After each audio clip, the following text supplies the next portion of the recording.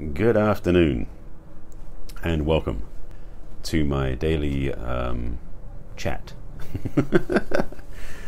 Before I get to introduce myself, let me just say this is episode number 482, or broadcast number 482. Got trust issues? Here's why.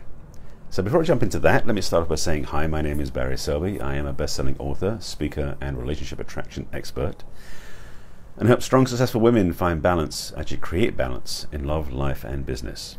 I'm also a passionate champion for the divine feminine. And for the last year and 9 months, actually more than that, but let's put it this way, I've been doing daily broadcasts called Messages for the Masculine to Inspire the Feminine Heart. And this is number 482. So I've done a bunch of these, 482. Let me articulate them more clearly. And this topic hasn't come up this way before, but it's come up a few times, so I thought I'd bring it out and just lay some information on you. And I'm not sure it's going to tie into the last three talks I did. Just as a sidebar, the last three talks I did yesterday and the day before that and the day before that, obviously, were a lot about feminine support, women being repressed and a lot of stuff like that. This may tie into that, but I'm not going to promise, so we'll see what happens. So, got trust issues? Here's why. And I also need to put a preface on this saying that I've got a few already lined up, but I may not have every reason out there. But this will give you some ideas in case you've been challenged by trust issues in your relationships and in life. So let's get started, shall we? First of all, if you have trust issues with people you meet, now I'm gonna start with talking about women meeting men because that's my main work focus. But it was worked the other way around as well. I believe I haven't actually got there yet, but let me see. So let me start by saying this. Ladies, if you find yourself being, having trust issues with the men you meet, either in person or for dating apps, there may be more than two things going on. So I'm going to throw one at you and then throw a second one at you. First one is that the issues you have about trust are inside of you. This is going to sound really obvious at first, but I'll get into details, so bear with me. So, the trust issues may be inside of you. The second one is, the trust issues may be out there. And that's kind of obvious, either or, it's inside or outside. That sounds so simple. Well, let me put some more meat on the plate, as it were. That wasn't meant to be crude, by the way. That's what it said. It's like more butter on the bread. Let's put it. I'm trying to put a metaphor that doesn't have any connotations to it. Damn, it's not so easy as it used to be. So, let's start with the one out there first. I actually saw a post on a friend's wall today. Again, I get inspired by stuff I see. Talking about this guy she saw in the grocery aisle at the store. And she's a good-looking woman. And she sees this guy, and he's cute. And he basically avoids eye contact with her. And she starts doubting herself. So I'm thinking how to approach this one. So picture this scenario. So she's walking through the aisles in the grocery store. This guy's walking through and sees her, and he looks at her and like he's wowed by her. But then he looks away and walks away, and she starts doubting herself. She doesn't trust that it's real. Doesn't trust herself. Doesn't trust him. Now, again, on the external, talking about him. Here's a few things that might be going on for him. First of all, he might have had to disappear because he forgot he has to do something totally independent of the fact that he saw you. It might be something just to do with he realized the time, or something to see the clock, or notice his phone or something where he went, oh crap, I need to be somewhere else. It had nothing to do with you. One. Secondly, it could be the fact that he's already in a relationship and like she's going seeing you as such a hot woman, he's like, I need to walk away because I don't want to be in trouble with my wife or lady, whatever.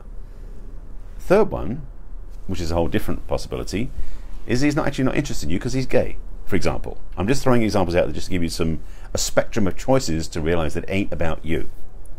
Because a lot of times you think it is and it may not be. There's a fourth one out there I was sitting with. Oh yes.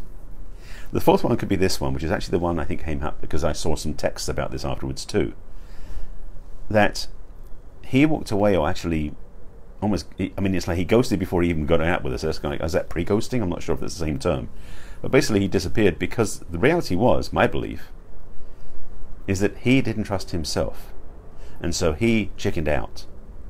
And in fact, the trust that the lack of trust she was feeling was his, not hers.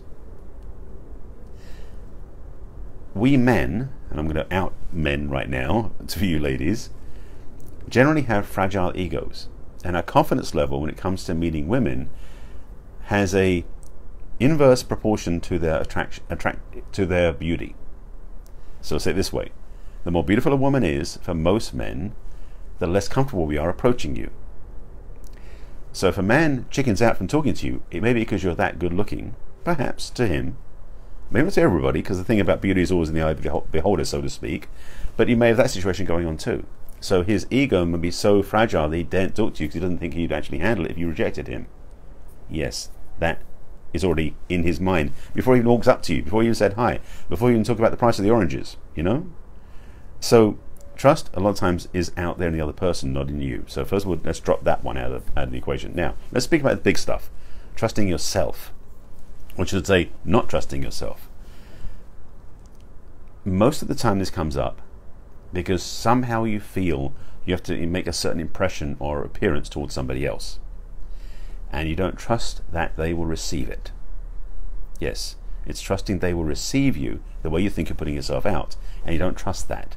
That's one of the options. Now I'm going to give you a few, so don't go that's the wrong answer or the right answer right off the bat. There's a few choices out here. So one of them is the way you carry yourself, the way you see yourself inside doesn't match what you believe the reality is out there for how people see you.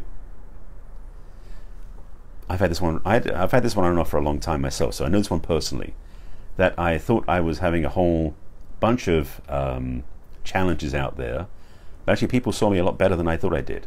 Sorry, than I thought they did. And that was a big wake-up call for me. Now that wasn't romantic though, but that was in business and other social situations.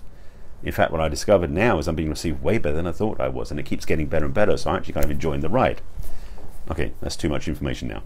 So getting back to this context, so for yourself, so that's one of the options you may be dealing with. Second option is your lack of trust. Oftentimes, in fact, this is quite a majority of times, comes from the simple experience that you've had your trust violated before. Yes, violated before. You've had an experience with somebody who you thought was amazing, and again, I'm talking romantic relationship context here, where this is number 5, number 6 now. This is number 6. So 4 outside, 2 inside so far. I'm just keeping track of the numbers. So this is the second one. So this one is one of the biggest ones, though, is where your track record, your history with people you're attracted to has not been pretty. And you've had your trust violated because of different reasons, whether it was the person you met wasn't the person they ended up being, maybe the way you were with them wasn't the way you wanted to be, maybe they cheated on you or dumped you or walked away and you didn't know why. The biggest challenge with this trust thing, by the way, is they never tell you why they leave. So you feel this what's the word I'm looking for? This chasm, so to speak, of uncertainty because you don't know why they left.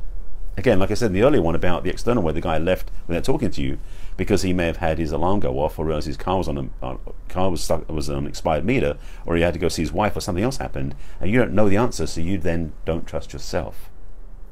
Same thing true internally with people you meet, is your lack of trust in yourself can be coming from the fact you have had your trust violated before and you never found out why. This is the biggest one of all, probably, is that lack of trust and then not having trust in knowing what happened.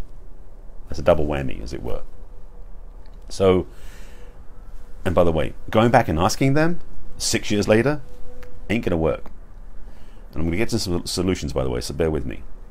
There's a third one in here, which is really the deeper seated one, is that you may never have trust built in the first place, meaning that your upbringing through your family dynamics, through your history, was not built on a foundation of trust. Now, maybe it was something where you were in a place where you were violated or abused or suppressed or injured as a child by your parents, so that your trust in them, who are the people you should be trusting the most because you're your parents, was never built or was violated. And this is the thing. Let me speak on this one a bit more, because I watched a friend's video today that just moved me, because she was outing those people who abused her when she was young. So the scenario I'm going to speak of, just not hers, but just as a reminder from that for me, is there are many women out there who, as young girls, were violated by their stepdads, their fathers, their brothers, their uncles, their neighbors. So their ability to trust men was destroyed when they were 5, 6, even younger years old. So ladies, if this happened to you, and you'd have to, I'm not asking you to out yourself in this context, but I'm saying to you, for yourself, reflect on this. If you were violated in some way, shape or form, sexually, emotionally, if you were molested, if you were mentally abused, if you were verbally abused by a male adult when you were a child, it basically destroys your ability to trust men when you're an adult. Now, it may not be overt, it may be subtle, but I guarantee you're carrying some trust issues with men because that was never resolved from the past. And this is bigger than the one I mentioned before, which I said was the biggest. But the one I mentioned before was the biggest in terms of external that you're aware of, you're simply present to. This is the one that is most often suppressed. Because for most people, and this is going to apply for both genders, because boys go through violation and upset too by adults around them, so they may not trust. Now, their challenge can be, oftentimes boys are abused by men. Their trust with other men is a challenge. They may be able to trust women more easily, but women have trouble. But women, boys and girls may have more challenge trusting adult men because of that's what happens to them more of the time. Now, there are abuse by women. There are, as my friend posted in a video, what's the word? Not consent, but they were party to what happened. So that turning a blind eye, that's probably a way of putting it. Turning a blind eye to what happened when you were a child makes them party to what happened. And that means you may have trust issues with them as well. So this childhood trauma will then quite likely apply to your adult life, where you'll have challenging issues you'll be challenged, and you'll have issues trusting men and women based upon your childhood memories of your adult parents were like, or step parents, or neighbors again, as it was. So I'm going to give you some tips and some keys. First of all, let me say this from the beginning of this: who you are is amazing. Who you are is whole. Who you are is a divine being, a expression of love, of light, of peace. And you've taken on programming, yes, programming, that takes you out of that understanding, takes you away from that belief. So first of all, know the truth of who you are. And that's what my work is a lot about. Having come from spiritual teaching, knowing the truth of my clients is the foundation of what I do with them. Because then I know that whatever happened to them is simply something that can be changed. It's not who they are. Because who you are at your core is a divine being having a human experience. You are whole, you are perfect, you are complete. And you have challenges perhaps in your life that are giving you some challenges to work through in your adult life. So first of all, know who you are. Secondly, know that what happened to you was not your fault. I'll say that one again. What happened to you was not your fault. Any adult that hurts, wounds, abuses a child has an accountability to be faced up to, but the child has no party in that. There's no way they could have stopped it. And I'm looking at too deep into that one because there's a whole mess of emotional baggage in that one too. So secondly, it wasn't your fault. Thirdly, whatever happened to you as a child can be healed in your consciousness. So again, first of all, you're a divine being, you're already perfect and whole. Secondly, what happened to you as a child was not your fault. Doesn't matter what they said to you. Maybe if they said you were too loud, or you were too quiet, or you were too attractive, or you're too cute, whatever that was their projection on you, not your truth. It wasn't your fault. And thirdly, that internalization of that experience, because it's all inside your memory, it's not out there anymore. That internalization can be transformed, can be changed, can be healed. This is the deep work that can be done. It's work I do with clients.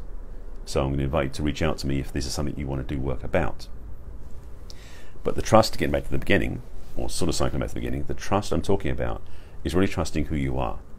And that disconnect from the outside to the inside is because you have these distorted lenses of life that you've been imprinted with because of what happened when you were a child. Those abusive experiences, those challenging experiences have tinted your vision of the world so you can't see it as clearly as you really would like to. But the reality is, inside of you is the truth. Deep inside, that's been hidden, buried, maybe even covered up, and probably likely by you, protected from what happened.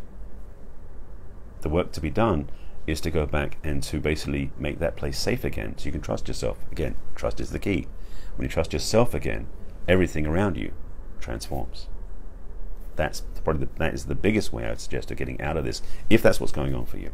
So I didn't expect to go that deep on this one, but that's one of the biggest keystones of self-trust, is to resolve what's in the way internally. And that's true in anything that happens. So I'm speaking about the deeper example here, but there could be trust issues on other levels too that happened when you were younger. That it could have been anything from getting stuff taken from you when you were a kid. Maybe someone stole a ball from you when you were a child and you had rejection and trust issues with boys ever since. It could be that simple too. But those things that happen to us, those experiences, tend to reduce our trust in ourselves because we don't know differently. But again, there's nothing wrong with you. Those trust issues are because of what you believe to be the truth, but they're not. And rewiring that belief system, changing those beliefs, is the way to resolve it. How my clients, I can tell you another time. In fact, what I invite you to do to reach out if you want some help is to go to my website, which is barryselby.com, and click on the Let's Chat navigation choice. In fact, it's barryselby.com/chat. Go there, schedule a time, reach out and have a talk with me, because this is a big stuff. And if it's one of those things you're dealing with, I invite you to reach out and get a talk with me, to have a talk with me. We can certainly get some headway done in the first chat we have, and see if we want to work together. I do not take clients without having a conversation first, so just so you know, I don't sign up clients blindly. So if you want to work with me directly, sign up for that first, because I want to know I want to work with you as well, just to be clear. One of the keys of building that muscle back up to trust yourself, that self-connection, is self-love. I talked about this before. I haven't talked about it for a few days because I was on another rant for a few days, which you can. I do invite you to watch those broadcasts. That was 481, 480, and 479. Powerful talks about feminine stuff. And anyway, go watch those. Go back and watch those. This reminded about the self-love. Anthony, sorry, let me see what you said there. You cannot thank me enough for these. You've shared them with many of my friends, both male and female, and they have found these amazing sources of help, and they help me as well. You're very welcome, Anthony. Thank you for saying that. I appreciate the feedback. Wow, thank you. No, I really appreciate that. That was. I felt that. Self-love. Knock me off track for a second. Yes, self-love. Yes, Diane. Hi, Diane. Self-love is the fertile soil. Whoop, just slipped out of there. Self-love is the fertile soil that fuels soul goals. Always root everything in that. Yes, exactly. As with building muscle, any muscle, Sue was saying, as with building any muscle, practice is the key. Indeed it is.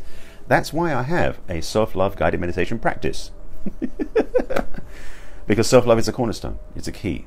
And I've always said in broadcasts all last year, I was talking about how if you just take 5 minutes in the morning, 5 minutes in the evening, look in the mirror, tell yourself you love you. Yes, back to self-love, indeed. Thank you, Diane. Yes, I love you too. And we'll do a dual broadcast sometime soon about something juicy for us to share about. So self-love. Back to self-love.